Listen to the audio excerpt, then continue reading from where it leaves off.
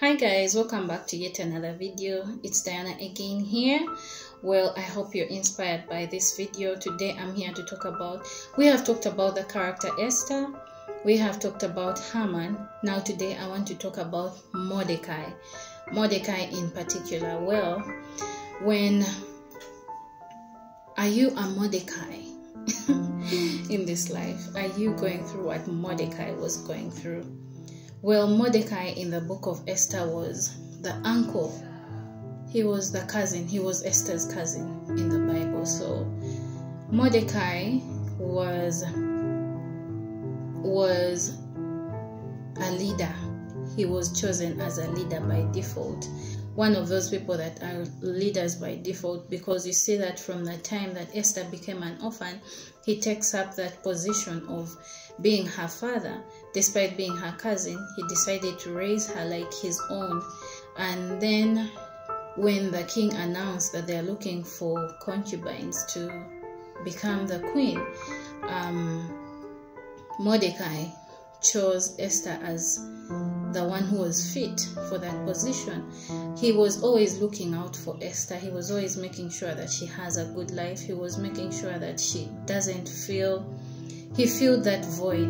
He was a father figure to Esther despite her being an orphan. So by default, he was a leader. Even when she went to the quarters where the concubines used to be kept, he kept on monitoring and following up to know what the progress is. And when Esther was appointed queen, he came in and he started serving in the kingdom, and he made sure that he was looking out for Esther's well-being. And even when Haman was appointed a prince, he didn't see him fit because of his discernment. He had discernment. Everyone bowed down to Haman except him, because he did not feel like Haman was fit to be a leader. So he did not bow down to him. And we see that throughout the story, Haman is picking on Mordecai. But guess what? Mordecai did not lift a finger. Mordecai did not react. Mordecai did not think with his feelings, because in the normal circumstances, if someone is following you up that closely, you will lose it. But he decided to stay calm and wait unto the Lord to see what the Lord will do for him. So what I'm trying to say is, if you're going through what Mordecai is going through, you're being picked on. Sometimes you've not done anything, but you feel like all odds are against you. You feel like everything and everyone and anything around you is against you. You shouldn't react in the moment. Instead, trust the Lord, count onto the Lord, and wait unto the Lord, because he's always looking out for us. This is a man that was going to be executed. He was going to be executed, but he managed to save a whole nation. He managed to save a whole tribe. He managed to save a whole tribe, the Jews. He managed to save them, despite the fact that Haman was picking on him for nothing, despite the fact that he was serving in the palace, and he had not yet even been rewarded, but he kept his cool. God kept fighting for him, So what you have to do, go on your knees, fight your battles on your knees, because when we look at the story, the Jews did not fight back verbally. They did not try to sabotage Haman's plans. No, what they did, they fasted for 3 days. They fasted for 3 days so that they can gain God's favor.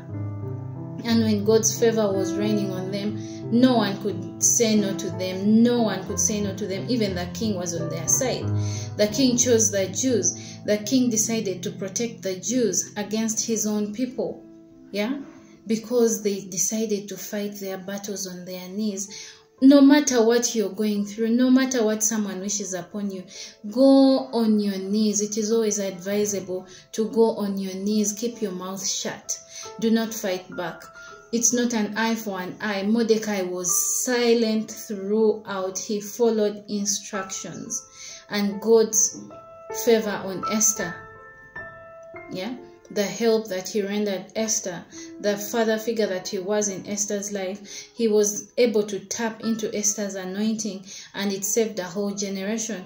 It saved the whole tribe. Yeah, so cast your burdens unto God. Pray, fast, be good, know when to speak. Yeah, know when to speak, know what battles to choose. Yeah, know, ask for the spirit of discernment. You know when to keep silent. You know when your God is fighting for you. Learn how to trust God. Learn how to put all your trust in God, and everything shall work out for the good of those who trust in the Lord. Cast all your burdens unto him, and you will be a Mordecai. God will fight for you without you lifting a finger. God will help you without you lifting a finger. God will silence your Hamans without you lifting a finger.